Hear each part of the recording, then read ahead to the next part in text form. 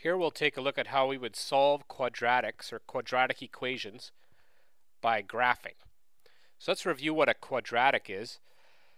A quadratic equation has to have this form, where we have something x squared plus something x plus something equals 0.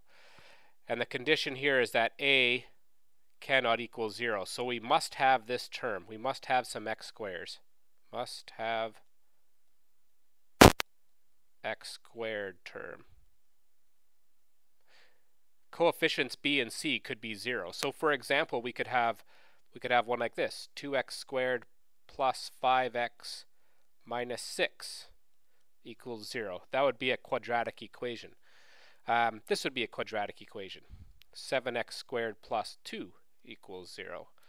Or minus 6x plus 10x squared equals 0. So in each one of these cases we have x squared as our highest power. So these are quadratic equations, and we got to figure out how we are going to determine the roots. That means what are the values of x that I would put in here to make these things equal 0. So there's lots of ways we can find out the value of x that when I put it in here would set this thing equal to 0. This video will show how we can do that by graphing. So let's investigate how we can solve quadratic equations like these, by graphing.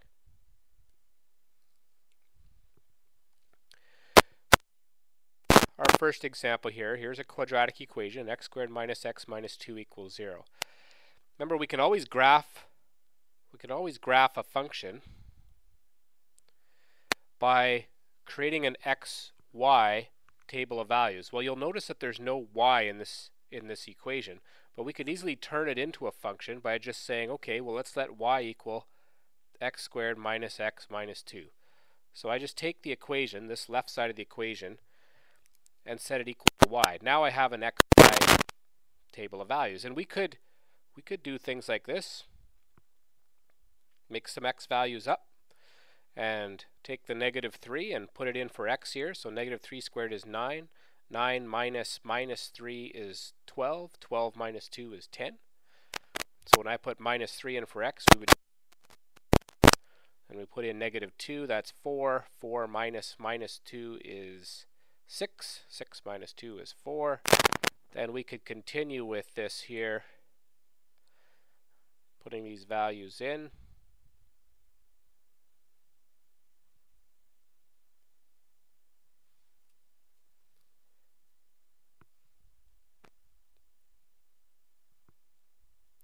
And we would get something that looks like this. For a table of values, now we could create a graph.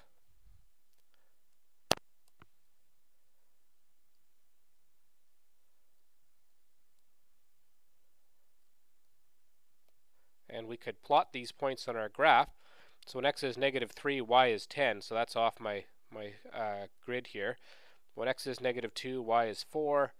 When x is minus 1, y is 0. When x is 0, it's minus 2. When it's 1, it's minus 2. When it's 2, it's 0. And when it's 3, it's 4. And then we could connect the dots here. And we would have a sketch of our graph. Now we're looking for where this thing equals 0. So we would have to look on our graph and we would see, okay, right here and right here. This is where the function y equals x squared minus x minus 2 equals 0. We call these the zeros. Makes sense, because they're where the y value is 0. So where does x squared minus x minus 2 equal 0? When x is minus 1, we get 0, and when x is 2, we got 0. So our solution would be x equals minus 1 and x equals 2. So using a table of values, we could draw the graph of the function and find out where the x values are zeros. This takes a little bit of time, and sometimes the x values won't be integers like we have here, minus 1 and 2. What if the x value where it equaled 0 was negative 1.23 or something funny like that? So we do have graphing calculators or spreadsheets that can do this job for us, first of all, a lot quicker, and second of all, more accurately. So let's see how we would do this question with a graphing calculator. So here's my graphing calculator, and I'm going to go to graph here, and I'm going to enter the equation y equals x squared. So this is the variable button here, x theta t. It'll show up as x squared minus x minus 2. And it's drawn that graph, the same one that we did here. Drawn the graph right here for us, and now we can go to our, on this calculator, if you go to G-solve, F5, graph solve, and what we're looking for are the roots, or the zeros of the function. So we hit F1 to find the roots, and it tells us that x equals minus 1. That was one of our solutions, and we hit the right arrow button, and it'll take us to the next one, which was x equals 2. And you can go back and forth between the two roots. So very quickly, with a graphing calculator, we can find the roots of the quadratic equation.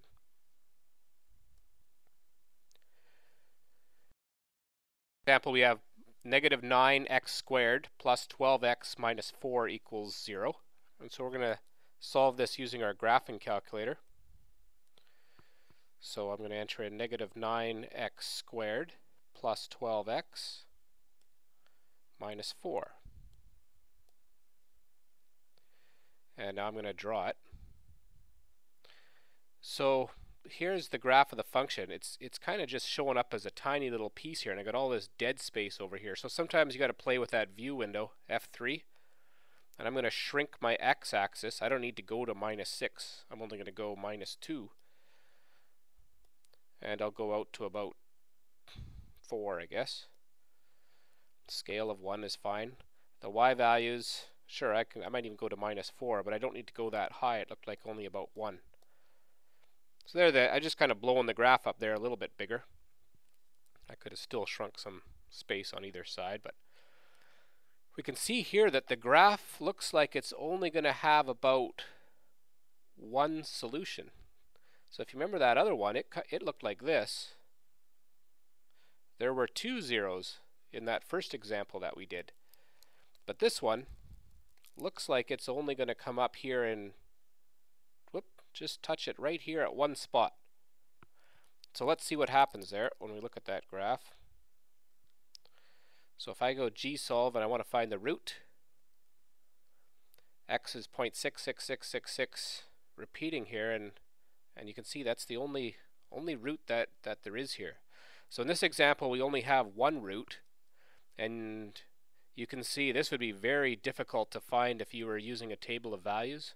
You likely wouldn't think of checking an x value of 0.66666.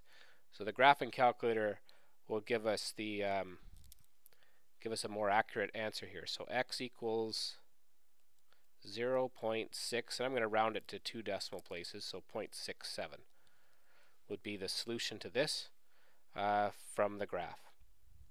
We'll look at one more example here. So this quadratic equation is x squared plus 2x plus 4 equals 0. So we're going to look for some x values that when we substitute them in here would make them equal to 0. We're going to do this by graphing. So I've already got the equation entered here, x squared plus 2x plus 4. So I'm going to draw this. And whoa, here's the graph of our function. There's the parabola shape. But I don't see any places here where it is going to have a y value of 0. So I don't see any roots. And when we go and find root, obviously it's going to say there's not one found there. So in this particular case, there is no solution because there were no x-intercepts. No place where there's no value of x that when you put that in here is going to make it equal 0. So to summarize, if we want to solve a quadratic equation by graphing, we would need to first of all, graph the corresponding function. And then once we have the graph, we're going to find the x-intercepts, or sometimes they're referred to as zeros or roots. So, and we've seen in some examples that a graph could have, a quadratic equation could eventually have 2 roots or 2 zeros.